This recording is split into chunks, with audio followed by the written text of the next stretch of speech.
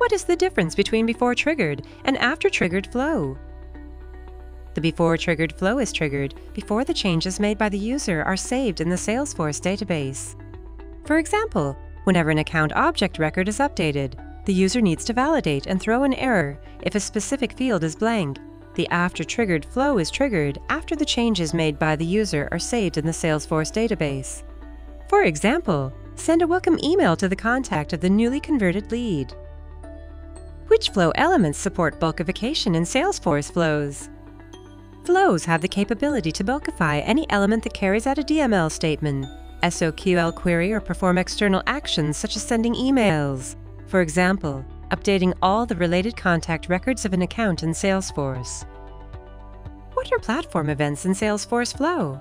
Platform events are a component of event-driven architecture that enables communication between applications, whether they are within or outside of Salesforce. They utilize a publish-subscribe system and collaborate with a message bus to handle incoming events.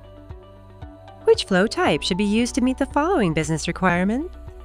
All the opportunity object records where the stage is equal to closed lost should be deleted at the end of each month. Schedule triggered flow. What are the building blocks of Salesforce Flow? Elements. Each element in Flow Builder is like a set of instructions that tells the flow what to do. It is important to note that every element is not available with each flow type.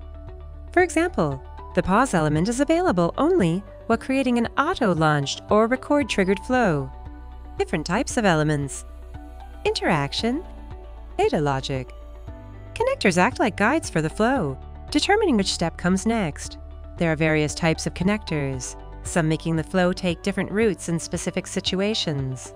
Resources are like containers you use in your flow. Each resource can hold different things like a formula, a block of text, a whole record with all its data, or even a bunch of records. Using which flow element user can make sure a default value is assigned to a field whenever a new record is created. Assignment element. What is the maximum number of elements that can be added to a single flow in Salesforce? In a PI version 56.0 and earlier, flows were restricted to a maximum of 2,000 flow elements. With the introduction of API version 57 for Salesforce flows, the restriction of 2,000 flow elements has been eliminated. What is subflow in Salesforce? When you want to launch another flow from the existing flow, the subflow element is used. By dividing your flows into logical units, you can reuse them as subflow whenever the same logic needs to be executed.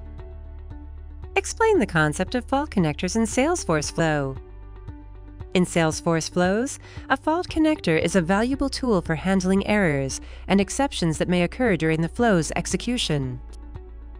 What is the collection filter element in Salesforce Flow?